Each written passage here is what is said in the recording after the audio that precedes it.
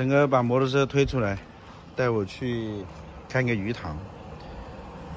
他说我这么喜欢养鱼，不如跟他去投个项目。走，陈哥带路。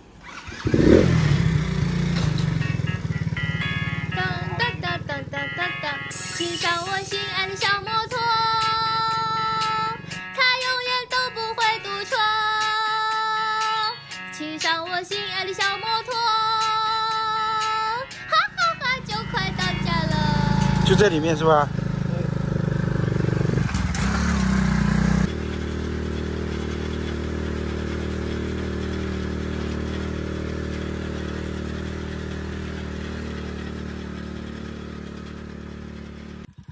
就这里啊，摩托车停那里吗？这里是个啥？田呢？这谁家的呀？你家里的吗？旁边那个邻居那一个队的，有好多个队的。那这还有堆呀？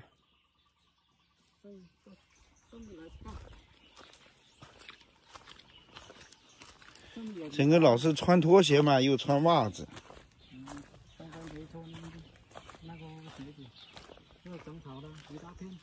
哦，这是个荒塘，从这里可以下去吧？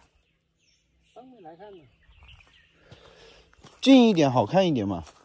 里面还有养鱼的鱼塘。好，我们过去看看。你们这边的田地为什么都没怎么人种啊？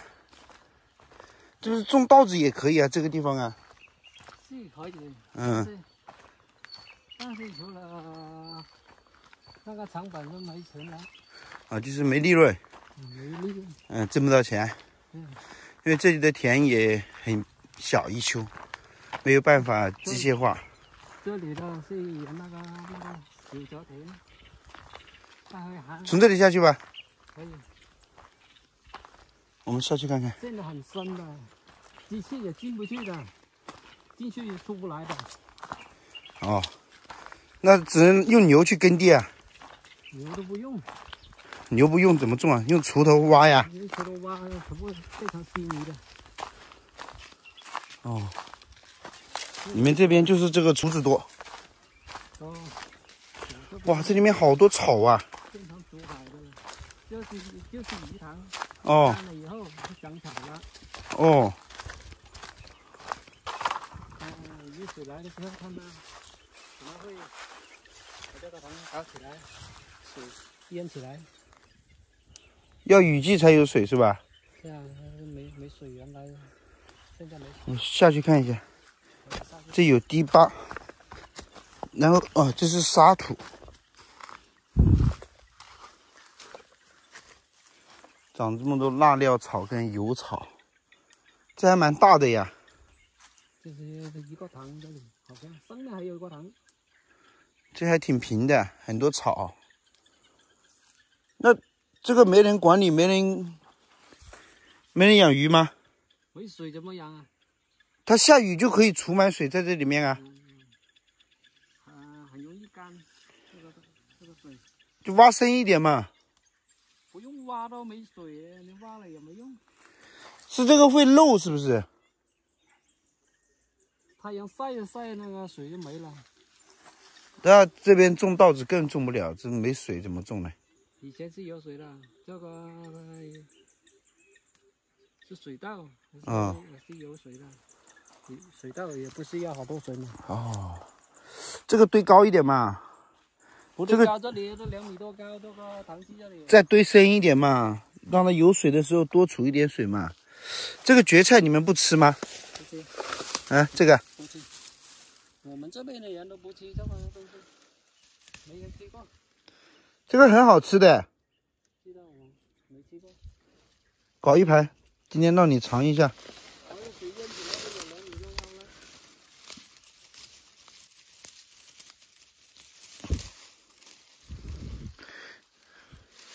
来，我搞一点这个，你们没吃过，不知道这个东西好不好吃。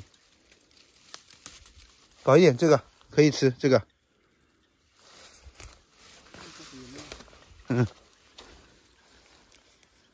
这里好多，长得很粗壮。这个呢？要兜下的，要底下的，你就这样，你看，用脚哈，把这个苗搞趴，然后就可以看得到它根部重新冒出来的这种短的、嫩的。我们这边都不搞这个吃。我晚上炒给你吃，像这种也可以。他们老郭那边就专门摘这个吃。哎，对，我们家也会摘这个吃。有多少呢？这个也可以啊。没有多少呢。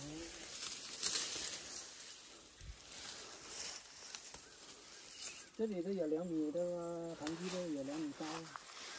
如果一摁起来，这个水也是挺。把这个用脚把这个苗踩下去，就能看得到。没看到有。它底下，就这个刚还没有开叶子的也可以啊。没看到有啊。那这个也可以啊，像这种。那底下也有啊，那个不是一根吗？不是很长的都可以要。这个太小了。对，可以。那里也好多。这个鱼塘如果这是谁的呀？这个嗯。有几个对呀？那包要不要钱啊？要钱也不多。大概嘞？如果包的话，还要请挖掘机来挖一下。有水就可以了，不用挖也可以。它现在的水是流下去的，是不是？是没水啊，现在。这里很久没有下雨吗？哇，很大耶，这里。要等下雨才有。有7、8亩、10亩哎。没下雨没水，上面没有河流来了。那下雨，这山上的水会流下来呀？就是挡这个水在这里啊，淹在这里啊。没有吗？有一点。哎呀，这底下的泥还有一点点稀。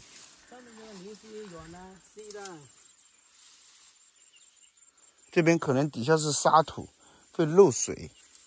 不是沙土，是那个沼基土。你那里多不？有几根。哎，我不好过来。搞到这么多。没有。哦，这里面还有没有啊？这边的这个蕨菜非常的粗壮，长得非常好。它长在这个兜下，发着嫩芽啊。老挝那边人也喜欢弄这个吃，我们老家也会弄这个吃。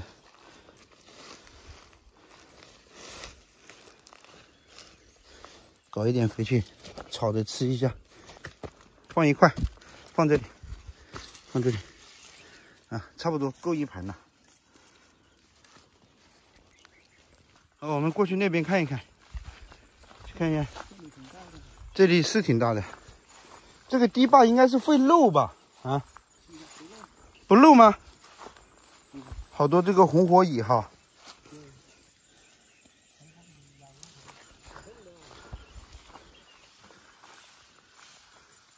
这上面长满了草，这里也很多年没养鱼了吧？有这么大面积？上面呢还有一个塘基那里，上面。上面他们养鱼的。这塘好多人的。好多人的。好几个分享队的。那谈得拢吗？谈不拢，你带我来看有什么意义呢？不好搞，也不。这里就是没关注水嘛。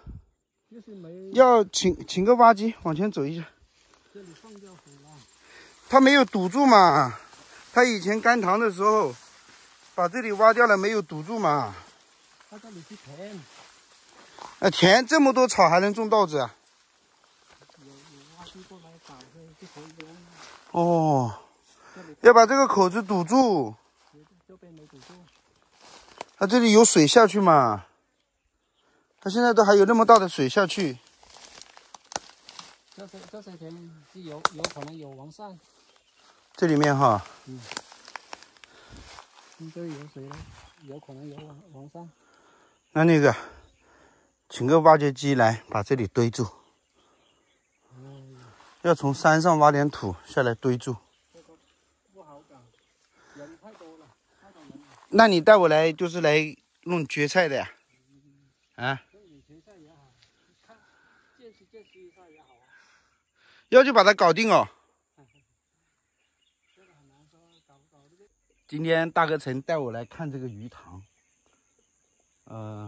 我觉得这个鱼塘确实不错，挺大的，算是一个水库吧。堤坝有2、3米高，在这边。然后就是这一块大概有个4、5米宽的位置，它是以前干鱼的时候把这水挖开了，没有堵住，所以它没有水。如果说请个挖机来把这里堵住，然后过一段时间下雨，它这里面就有水。这里面特别适合养草鱼啊，就在这个地方掏一个坑，掏一个窝，让它平时就待在那个窝里面，没水的时候待在窝里面，涨水的时候水漫起来，那个就去那个草坪里面吃草，拿那个草鱼1年可以长7、8斤，真的可以。别的鱼可能养不了什么，就养草鱼特别合适。这里就是水源少，要不然早就有人来搞了。那就看天气嘛，主要是这个堤坝看一下有没有漏，没有漏就还好。挖点泥往这个堤坝脚下堆，挖点这个稀的泥来堆住，不漏就可以了。刚好你们村里面有一个大挖机，叫个挖机来搞，投资3000块钱以内。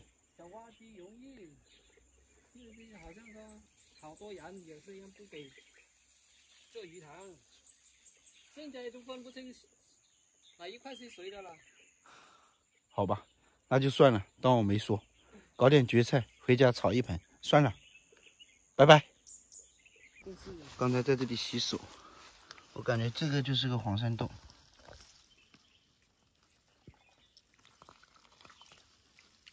它有滑道哎，这个我帮你拿回去了。是不是蛇哦？不知道。真的是有黄鳝哎。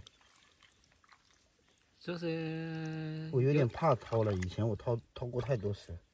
它有滑道，有水源呢，应该会有王鳝。但是这个田那么瘦，可能也不多，王鳝也不多。它也要肥田才多的。有道理，有道理。好，不挖，我不敢掏，估计70%、80%是黄鳝。啊，因为以前是鱼塘。好，我们回去吧。蕨菜搞回来了，用水洗，把这个太老的掐掉，底下那一点点掐掉。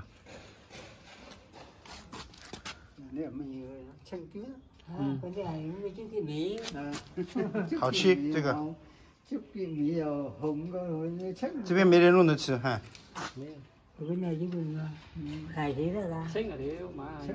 今天陈哥下厨，菜心，这是我们弄的蕨菜，不错。今天又在陈哥这里混饭吃。今天我们自己带了一点菜过来，这个是老表自己搞的，炒虾。然后这个蕨菜是我们下午到弄的。不用，我们自己来，阿姨，我们自己来。阿姨给我们盛饭。